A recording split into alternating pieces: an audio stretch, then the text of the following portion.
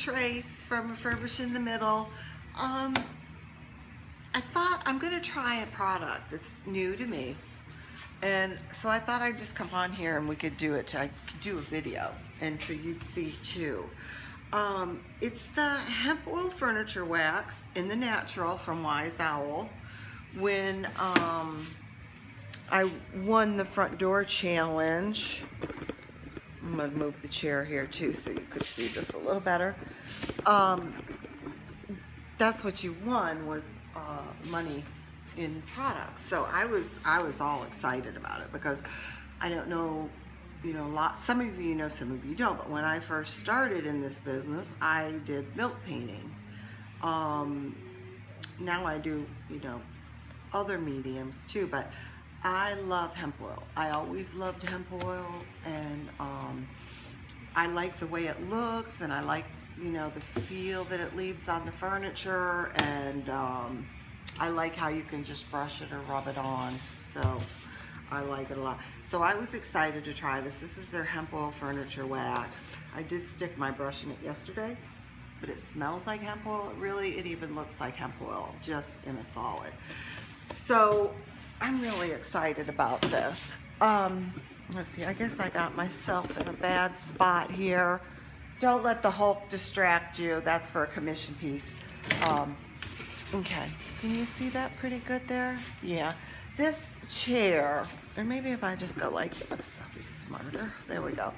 Okay, this chair I got from a gentleman when Ashley and I were doing Vintage Market Days, and we were doing the Myrtle Beach show. We had some people behind us that just had some beautiful stuff, but that was their main livelihood. They went from show to show to show to show. But when the show wrapped up and I went out by the trailer, he had like 8 chairs and 4 or 5 little tables and stuff all stacked up over by my trailer, and he said, here, I want you to have these.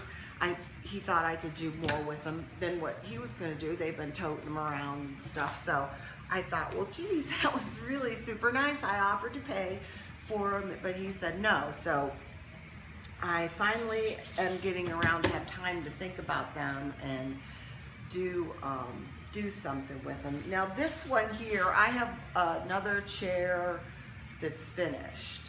So this one here had a rung missing, but I'm probably gonna just shine these up with hemp oil and use them in staging or different stuff for now.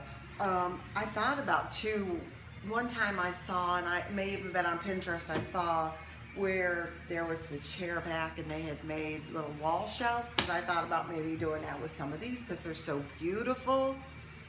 And they are truly old, and the craftsmanship and stuff. And I don't know how much I'd want to sit in these though, you know, because they are old, that old. So I thought that sort of, to me, was a really neat idea to save these older pieces instead of them getting shuffled around. So all I'm going to do, I did take a light, I have a sanding block, and I did go over it light, because like I said, it was really old and there was some stuff. And then I just have my white lightning.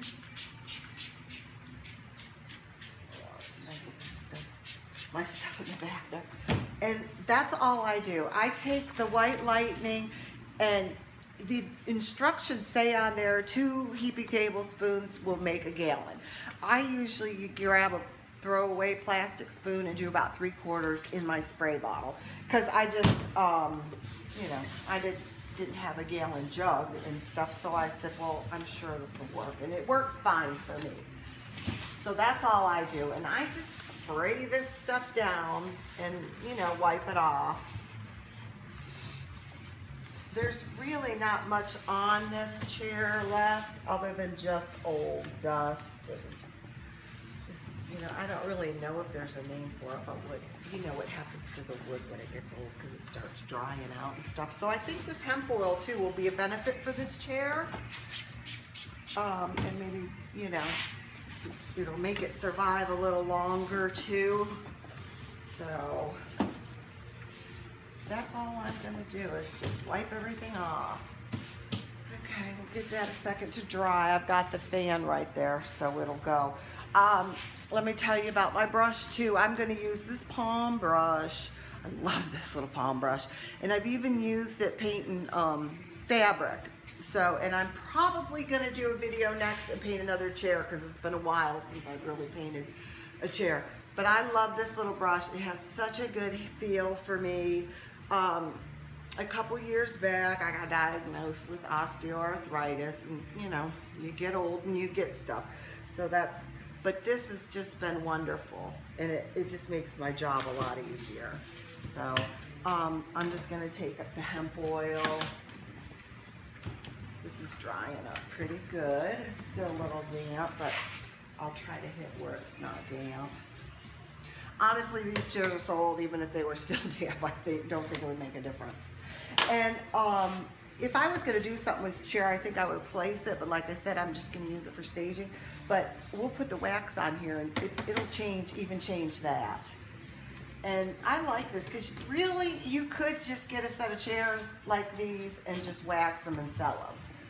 They would look really pretty sitting around, you know, and some people buy these things and they don't really use them. They use them more for staging in their home. So you could probably, you know, do that too. Look at, can you see how that is? Let me pull you up here again so you can see this. Okay, and don't mind that headboard in the back. That's what they talk about.